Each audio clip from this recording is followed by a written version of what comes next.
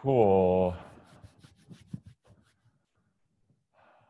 So everyone's doing okay? Doing okay? Yeah. Been a strange semester, and then it's going to be a strange break when we have like 2 months off in the winter. It's going to be like, what do we? Do I get a winter job? Is that a thing now? Where like a summer job used to be a thing? Like it's going to be some interesting. They are, yeah. In fact, they just sent out a request for classes, kind of like the Maymester thing that we have, but it'll be longer.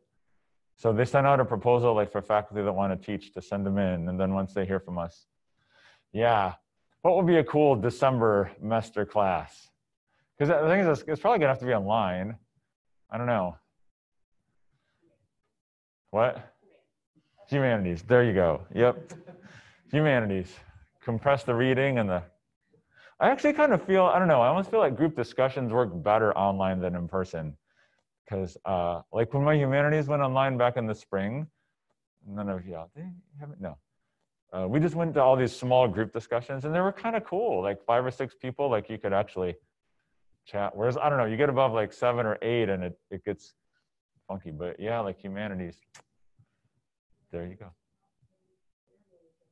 What was that?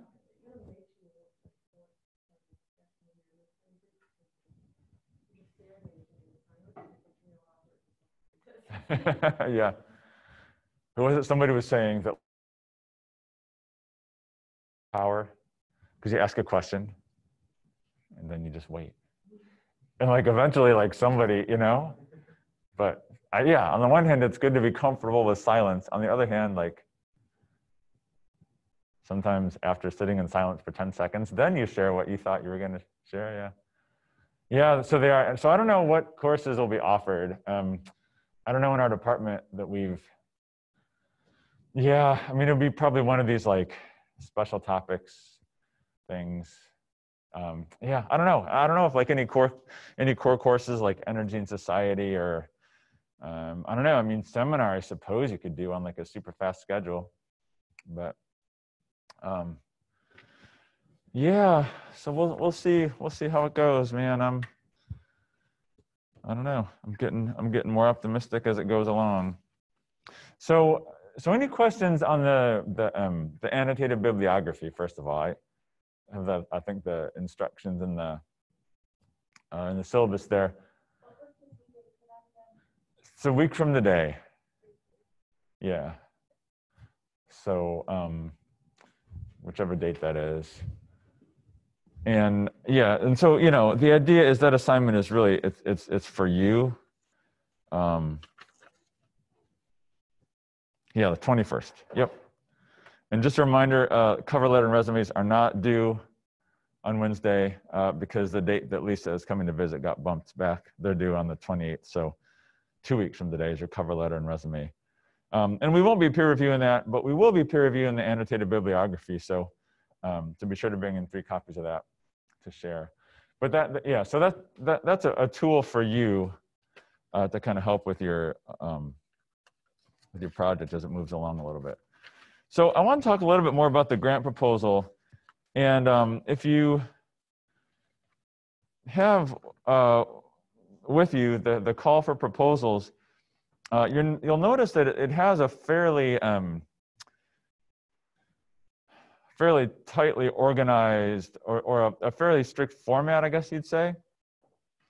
And I tried to make this as realistic as possible. Like if you're applying for a grant from like a professional organization, like this is kind of how it would be.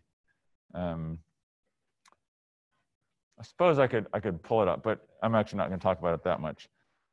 But just to let you know, like be sure and follow the instructions, because one of the things about writing grant proposals is following the instructions really closely. So I wanted to talk a little bit about the steps for writing the grant proposal.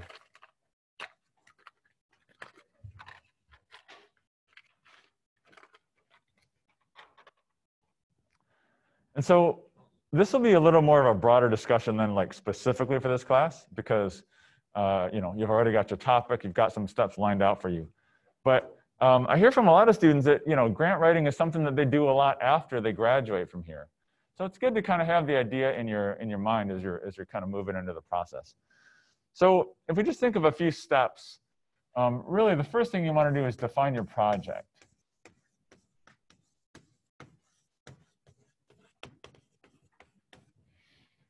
And when you think about it, like a grant is an amazing thing because somebody is paying you money to do something that you want to do.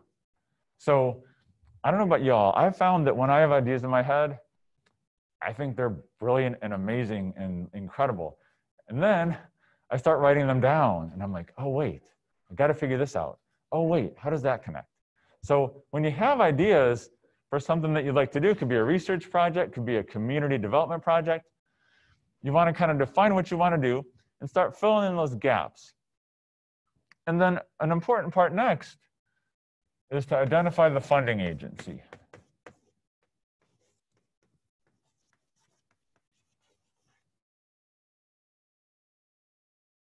So there are all kinds of different groups that provide grants.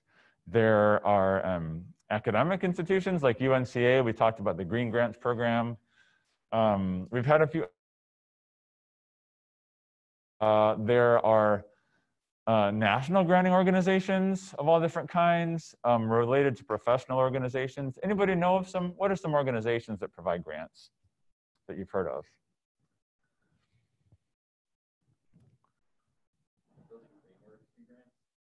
Asheville Greenworks does, yeah. They have a little grants program, and I think it depends on their funding. So yeah, so there can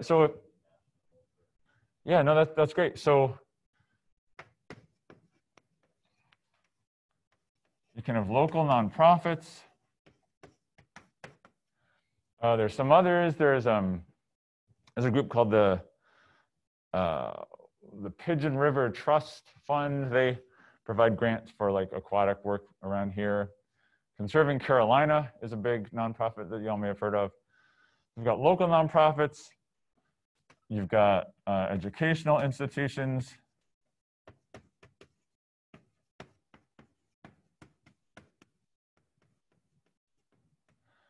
So then, yeah, so national organizations.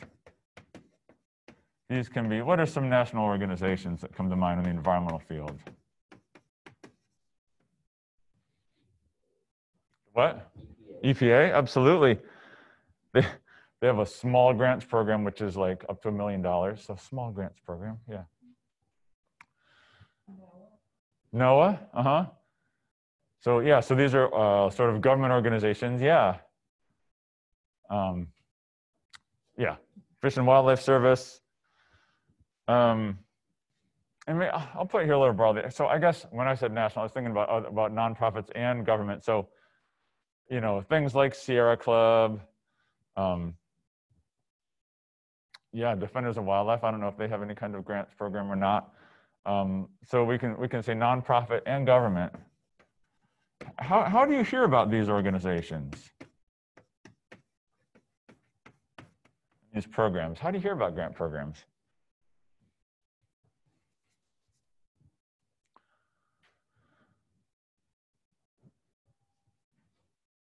Yeah. What's that?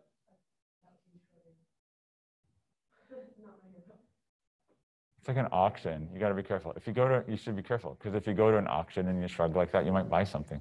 You'd be like, sold for $1.3 million. The emblazoned rock of, I don't know, something. Really? So I don't know, man. For me, like the way I hear about these are through my peers. And I just think it points out again, like how important it is to be kind of like connected in professional networks. Like join an organization in your field. So like in the ecological realm, there's like Ecological Society of America. There's like American Fisheries Society, American Society of Ichthyologists and Herpetologists. There are all these groups of people that have like interests. Somebody on the management and policy side, like what are some professional organizations on the management and policy side?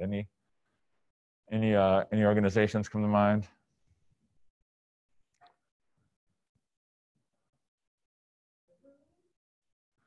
So they're a local nonprofit. Yeah, they might have some grants. I guess I'm thinking, so yeah, I think they, so I guess I'm thinking like ways to bring like-minded people together. So connect with your networks, and that's really how you find out. Yeah. The Collider, yeah, They're having actually a program coming up here soon on climate change connections. Yeah. Everybody's environment, yeah, absolutely. It's cool that you guys mentioned all local organizations. Yeah, so just, you know, you want to be in networks. You want to be connected with people that have your interest. That's how you find out about these things. So go to a rally indoors with hundreds of people and get to know your professional network. No, don't do that right now. Don't want to do that. Okay, yeah, and then state, local government then is another one, right? So organizations like the North Carolina Wildlife Resource Commission, Land and Sky Regional Council, all these sorts of people have grants that are available. So it's real important that you match the two of these up. So when you have an idea and you look to get it funded, writing a grant is not a short process. It's going to take a lot of your time and energy. And so you want to make sure that it's a match. What's a good way to figure out if the agency you're thinking about is interested in the kind of work that you want to do?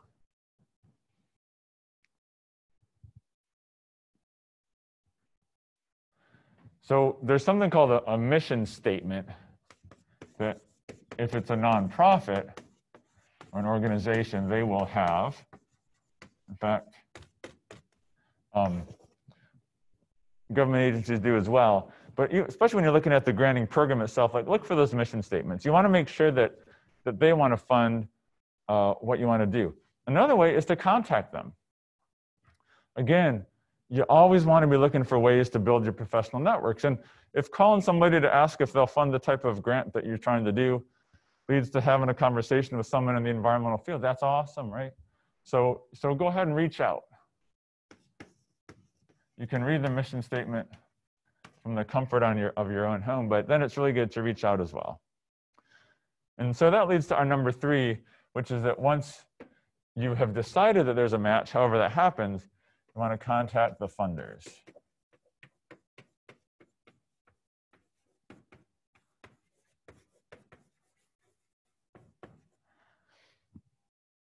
And you'd be surprised, you know, even national organizations have people whose job it is to answer questions about grants. And so even if your conversation leads to you not submitting a grant proposal, again, there's like one more person that you've met. There's one more person that knows who you are. One more person that's kind of in that professional network. So you always want to be looking for ways to connect with people and build those networks, all right? What are some questions you might ask that grant funding agency when you drop them a line?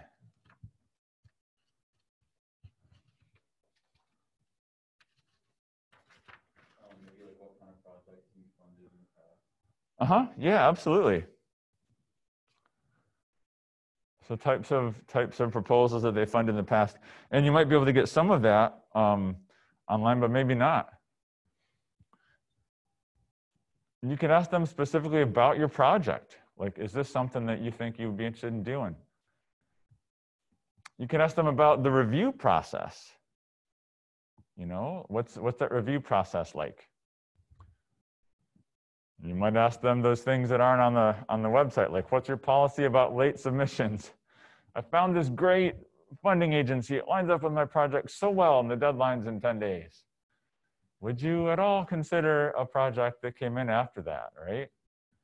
Because making that human, you know, I don't know, man, it's like a lesson for life. It's like, once you start meeting the people that are behind making all the decisions, you start to realize that like some of those hard and fast deadlines like aren't as hard and fast as everyone would make you think. So like make that personal connection.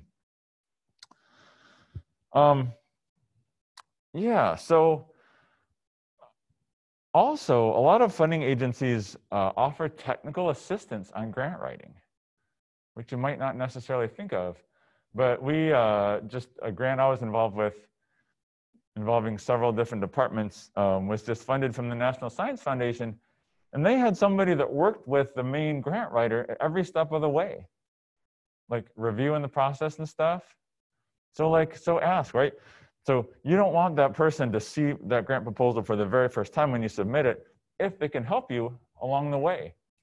Because they might answer questions like, is this too much money? You know, like you say you can fund something up to $100,000. Are you going to look more favorably on my project if it's for $12,000 or like $98,000, right? Maybe they only have $100,000 to give. So they'd rather fund 10 small ones than one big one, right?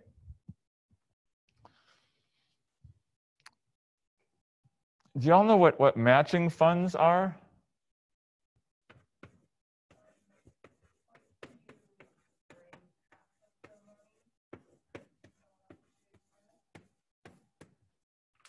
Yeah, so some granting agencies, they want to make sure you've got skin in the game, right? They want to make sure you're not just, you know, throwing stuff out to see what sticks. They want to make sure this is a project that you're really invested in.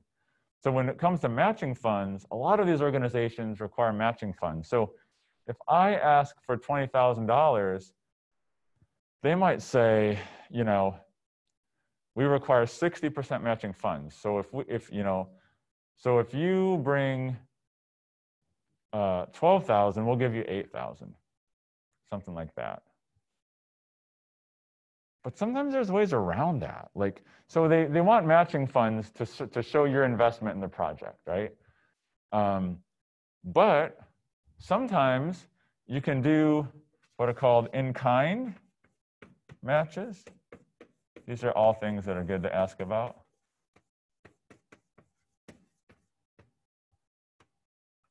Do you know what in-kind matches are?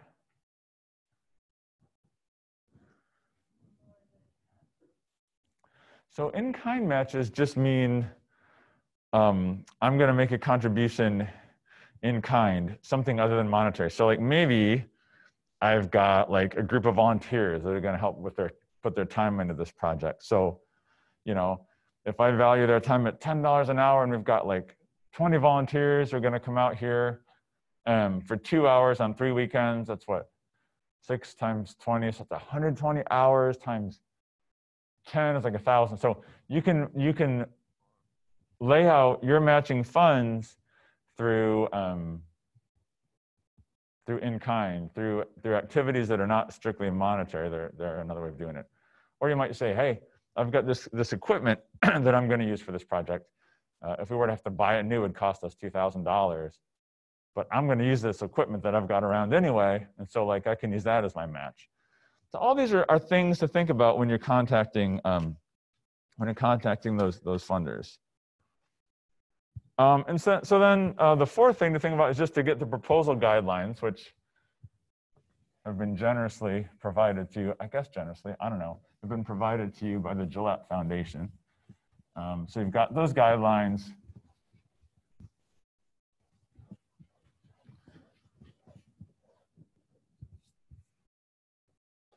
So we've got our guidelines.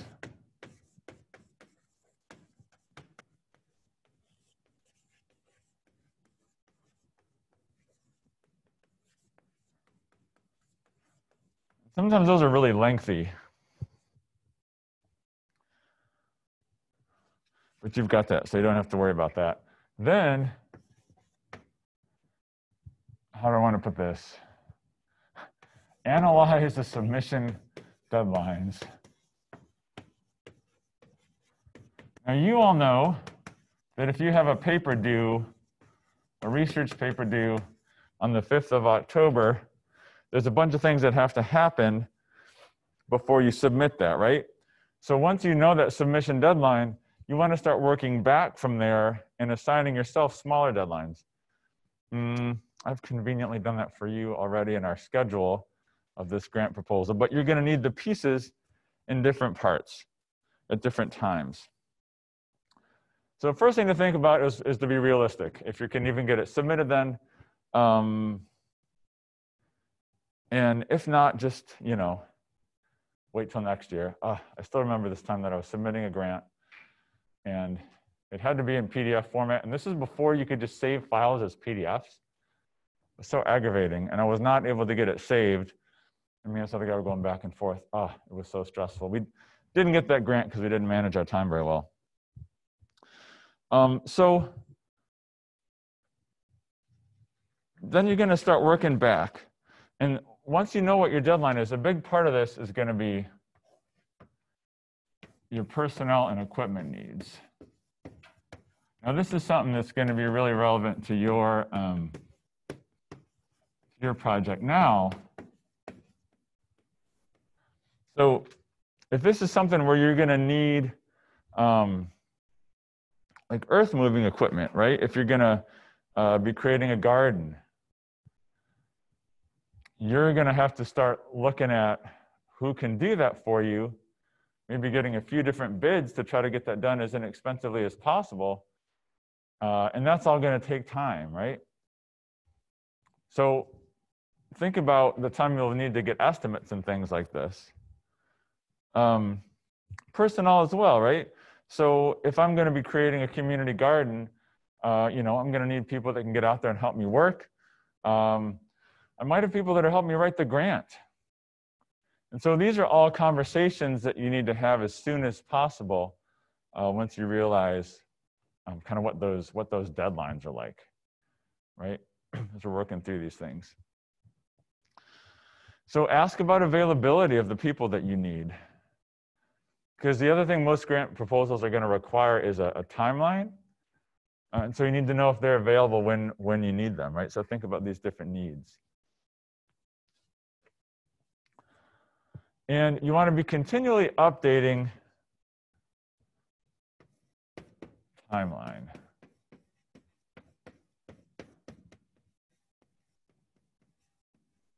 So this is going to look something like, all right, I have this thing submitted on October the 5th.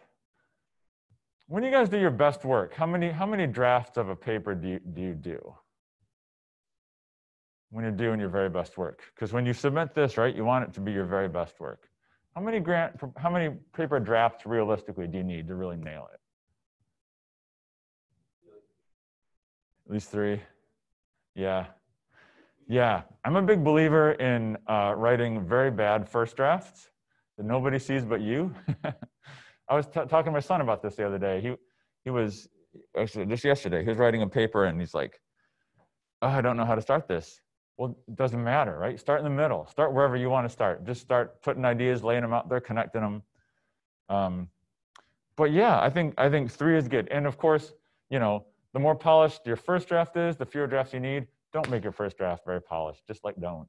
It's all about ideas, you know? Start connecting them is kind of how that works. So if you need 3 drafts, let's say, you're going to need at least a day. Give yourself a day to submit that grant. Now you can look at your Google Calendar with all your other classes and stuff and see what's going on, right? But give yourself a full day. Okay, and give yourself a day to do the draft before that. And maybe ask some friends to review that for you. Now, again, we've kind of built these activities into our from that initial timeline and start creating stuff along the way there.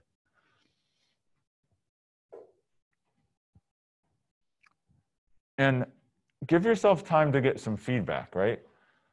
So it's really good to start now. If you have a buddy in some of your classes that you work pretty well together, just establish a relationship where, like, hey, they'll look over your work, they'll give your work a 5-minute look over anytime, right? And you're free to give theirs a 5-minute look over. And you know, it's not hours out of your time. It's like, hey, could you just read this over and like give me a big picture, you know, thought on it, big picture take on it.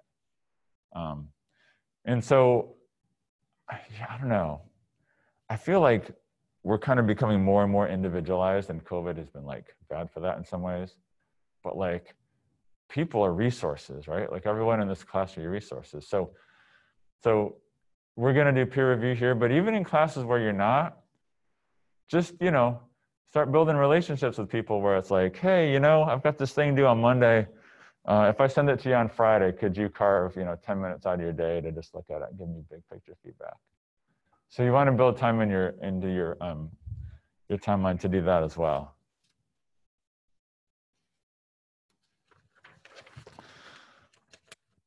Cool. So constantly be updating your work timeline, right? Give yourself many deadlines. When are you going to have each part done? If you're like me, when you start thinking of all the little parts to get done, you realize there's a lot more time that's required than you thought at first, right? So the components of the proposal, there's going to be an abstract, of course, which we've talked a fair amount about. Then we have the narrative.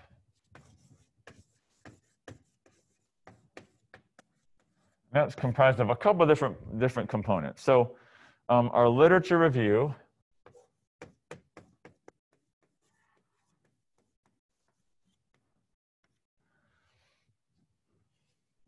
our statement of need,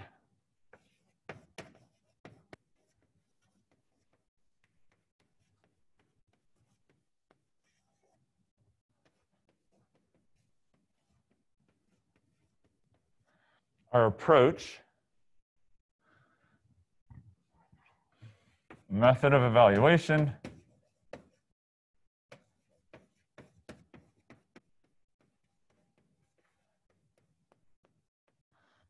works cited, and then your timeline.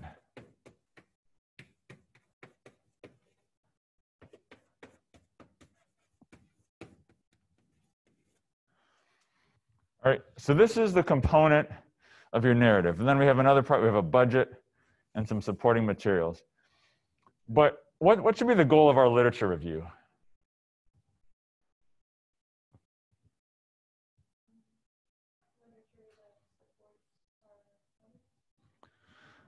Yeah, you want to show the reviewer that you understand what's going on in the field, right? So if I am proposing to create a community garden, I want to show the reviewer that I'm familiar with the benefits of community gardens and I kind of know what's going on, right? So this kind of builds your case for what you want to do.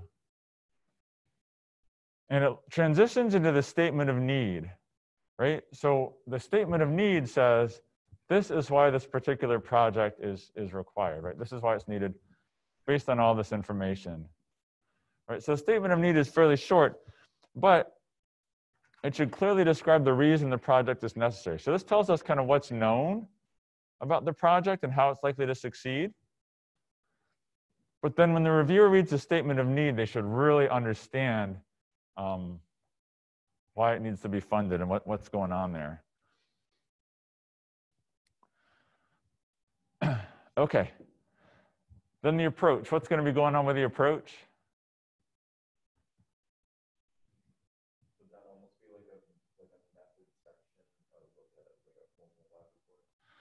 Yeah, it's right. It's kind of like the it's written very similarly, but it's saying what you're going to do instead of what you did. Exactly.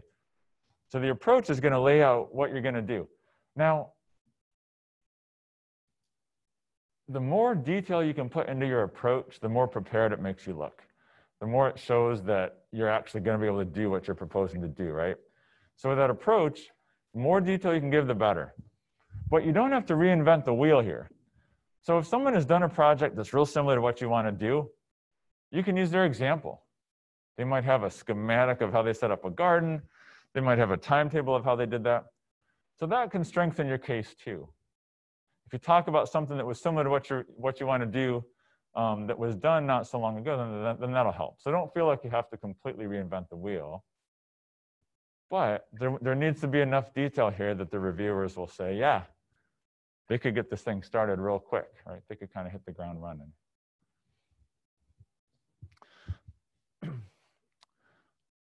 The method of evaluation, right? So grant agencies always want to know that you're going to be successful in what you're doing, and they want to know how you're going to measure that, right? So if I'm creating a community garden, what measures might tell me that that project has been successful? Any thoughts?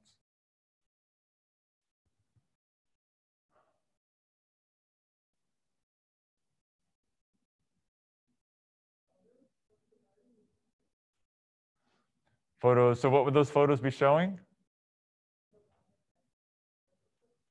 Okay, so one would be maybe like I just built the garden.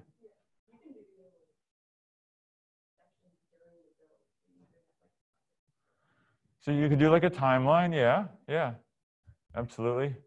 And then, you know, probably in my literature review statement of need, I'd probably say something about like providing food to people or getting community involvement.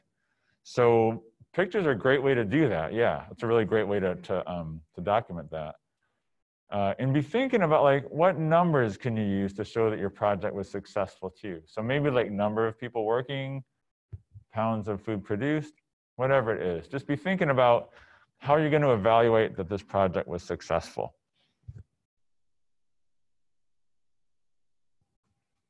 All right, so this is kind of the main part of the proposal here. We're excited. I think you're fairly familiar with, and you will be with your annotated bibliography. And then the timeline is just going to kind of lay out when you're going to do these different things. Any questions on the format of the grant proposal?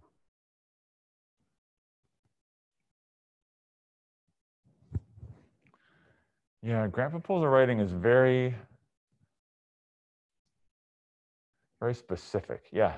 So I'm reading here that it says at the end, like near the project timeline, it says that applicants will be rewarded in the fall of 2020. So if we do like our grant proposal, does that mean we're kind of like scheduling it to be during the semester, even if like how does that factor in like when we would actually be getting the grant?